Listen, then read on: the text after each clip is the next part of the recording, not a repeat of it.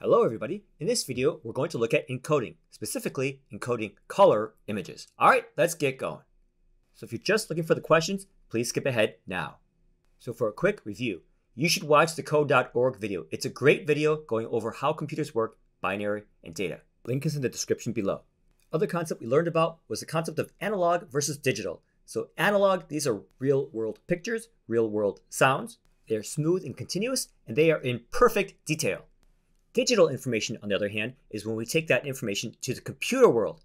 This information is discrete, or in chunks, or blocky, and it is approximate, or good enough. At least we hope it's good enough. And sampling is a process by which we can make things go from analog to digital. So you did this in your previous lab. Sampling just means we're taking measurements at regular intervals. In this lab, we took a grid of the swan image, and then for each sample, or pixel, we made a decision as to whether that block should be on or off. The more measurements we take, the more closely the digital will resemble the analog. And we found that with our swan lab.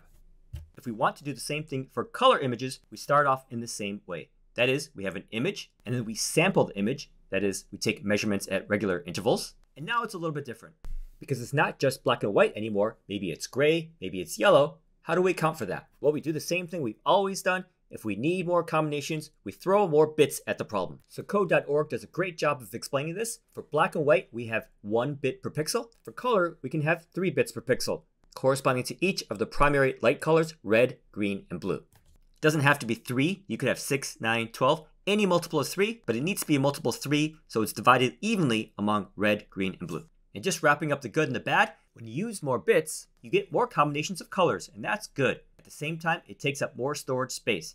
And if you've ever run out of space on your phone for photos, you know how much of a pain this can be. So I'm going to go over the color encoding labs from code.org. I've already gone over part 1, so I'll skip this for now. Part 2.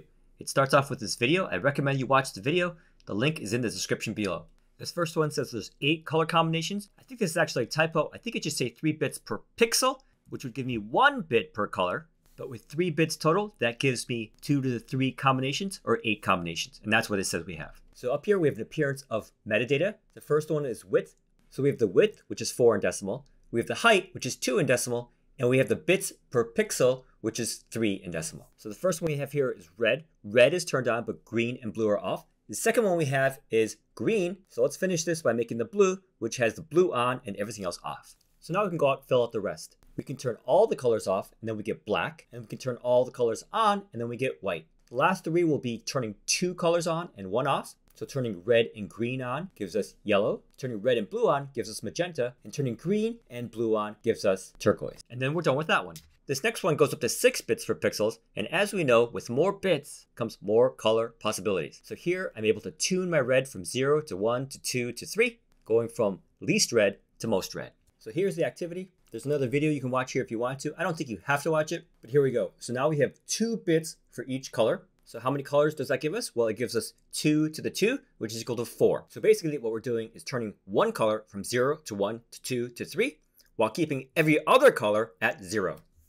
So I just did that for the reds. Now I'll do it for the greens.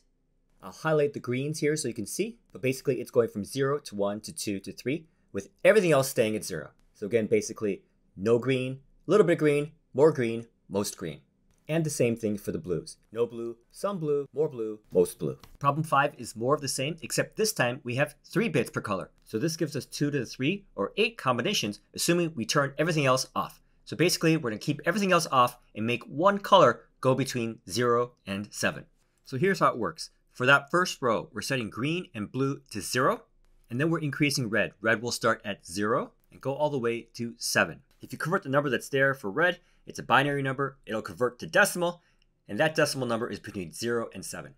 So it's pretty much the same thing over and over again. Make something go from no green to lots of green, no blue to lots of blue, keeping everything else turned off. Problem 6. This one is about picking an image and sampling it. Remember, when we want to convert analog to digital, we sample it first, and then we convert each of these samples to bits. So I picked image 2 at low sampling frequency. All right, so the assignment is to convert this to binary, which is going to be kind of a tough task. First thing I'm going to do is set the width and the height. It's 5 by 3. And then I'll set the bits per pixel. And I'm going to be a little bit ambitious here. I'm going to say 24 bits per pixel. This is a standard setting for, I think, JPEG images. And what it means is my red will go from 0 to 255, and so will my green, 0 to 255, and so will my blue, 0 to 255. So then I need to see what color I'm going to assign to these pixels. And for that, I'll use a Chrome extension called eyedropper.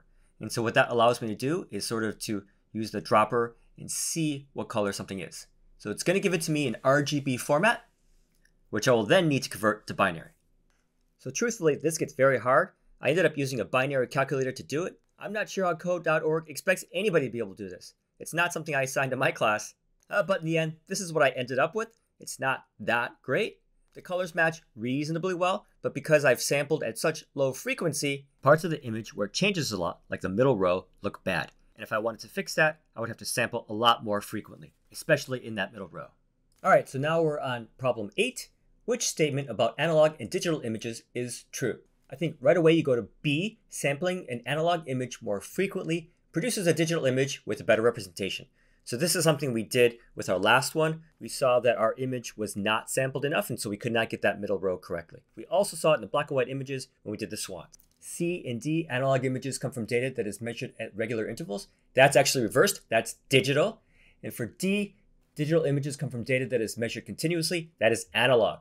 So C and D are kind of reversed. In A, with advances in technology, digital images look exactly like the analog images they represent. Well, you saw in our examples, they did not. They can look pretty close if you sample a lot, but I think in general, the AP board looks for you to say they're not exactly the same. So we answer B and get the correct answer. All right, for this last question, they want us to talk about sampling, RGB pixels, binary sequences, and how they work together.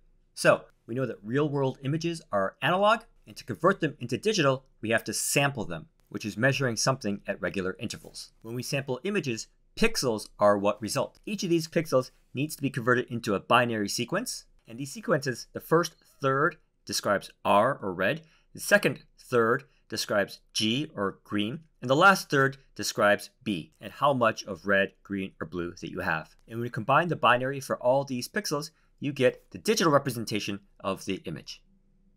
All right, practice questions. How many times more colors can you represent with 6 bits per pixel versus 3 bits per pixel? We're going to use our formula 2 to the bits is equal to the number of combinations. So when we say times, we're looking at the ratio of the two. So this is 2 to the 6 over 2 to the 3. When we apply the quotient rule for exponents, this is the same as 2 to the 6 minus 3, which is the same as 2 to the 3. You'll want to know the quotient rule for exponents because it shows up on the AP CSP exam, but it also shows up on the SAT, so it's kind of a 2-for-1 opportunity to learn. So the answer is B, 2 to the 3. Before I leave this question, I want to show that this question comes up in many different forms. It's basically the exact same problem over and over again, and you'll want to know how to do this problem. So for instance, I could ask, when going from IPv4 to IPv6, I'm going from 32 to 128 bits. How many more IP addresses do I have? So we do the exact same thing. It'll be 2 to the 128 over 2 to the 32, which is equal to 2 to the 128 minus 32, which is equal to 2 to the 96. So the answer would be 2 to the 96. Another question that comes up all the time has to do with YouTube counters. So YouTube counters used to be 32 bits. At some point, they went up to 64 bits. So the question is, how many more views can I count now? And the way I do this is I go 2 to the 64 over 2 to the 32. And that's equal to 2 to the 64 minus 32, which is equal to 2 to the 32. And that's how many times more views I can keep track of now. So again, this concept comes up all the time, so you'll want to know how to do this problem. Next question, how many times is your file size if you represent your image with 6 bits per pixel versus 3 bits per pixel? So the trick here is we're looking at file size, and 6 bits versus 3 bits is twice as big. So this is a little bit of an easier problem. The answer is 2. Historically though, kids have gotten confused about these problems, so I just want to go over it really quickly. When I'm looking for how many combinations, I'm going to use the combination formula. So the colors, the number of colors I can show, that's related to the number of combinations. So again, if I'm looking for combinations, I'm going to use the combination formula. But if I'm just counting bits, then just compare the bits. And size is related to bits. So again, colors are related to combinations, use the combination formula. Size is related to bits, just compare the bits. Next question. The first part here is just talking about RGB. So we want a color that is 5 shades more blue than this color. 153, 101, 21. Give the answer in binary. So RGB, you'll want to remember that. 5 shades more blue is 26. So basically this problem comes down to converting 26 into binary. So I've gone over how to convert decimal into binary elsewhere. I'm not going to do it here. Just going to say here that 26 can be rewritten as 16 plus 8 plus 2. And that 16, 8, and 2 match up to these 3 binary place values here. 1, 2, 3. If you want to convert 26 to binary by doing division and getting remainders, that's a great way to do it too. And actually, that's the way I show it for beginners. So the answer here is B. One more question. This question is truthfully kind of similar to the last one. The first part talks about what RGB is, and we want to know which color is this particular binary one. So there are some tricks when you see this kind of question. You definitely don't want to do the blues, because if it's powder blue or light blue, you can't tell for sure which one it actually is. So you want to pick one where they're all different. So let's try the reds. So this binary corresponds to 128 plus 32 plus 16, and that is equal to 176. 176 is the red for powder blue, so there's your answer, C. If you have enough time, you could check green also, but it's not absolutely necessary if you did the calculation correct here. Alright, so that's pretty much it. Hope that was useful to you, and if it was, please give this video a like and subscribe to my channel. I'll see you next time.